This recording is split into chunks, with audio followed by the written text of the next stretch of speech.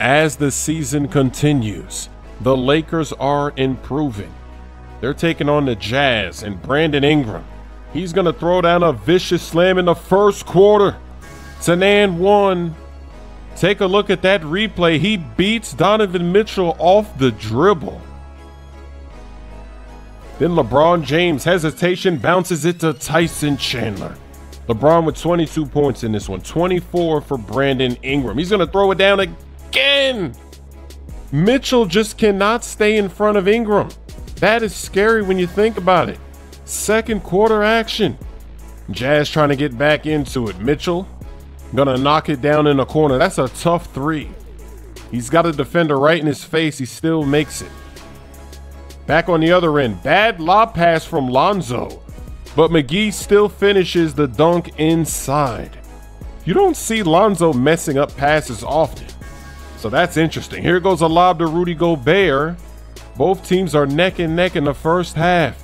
In the second half, bad turnover by the Jazz. LeBron is going to turn on the Jets, throw down a thunderous slam on the break, and that ignites the team. They're going to see if they can use that momentum to hold this lead. LeBron just pops that three comfortably, and it's a tie game at that point. Still in the third quarter, LeBron is slashing, attacking, moving bodies. He gets rejected by Jay Crowder. Got to take another look at this one.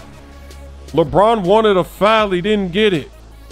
Ingram, shot clock winding down. He's not really sure what he wants to do. He's going to step it back for three, splash. Lakers take the lead, and they're going to start extending that lead in the fourth quarter. LeBron going away and somehow gets a wide open dunk. Where is the help defense? And it's the Lakers controlling this game down the stretch. They're going to win their third game in a row, their 9th win in the last 11 games. I've got to let them talk a little bit more. We're going to fire, obviously, but we want them to make a threat, and then I'm going to let it fly. You know the rules. Now, friend, I ain't asking for much. Please, I am kind of desperate.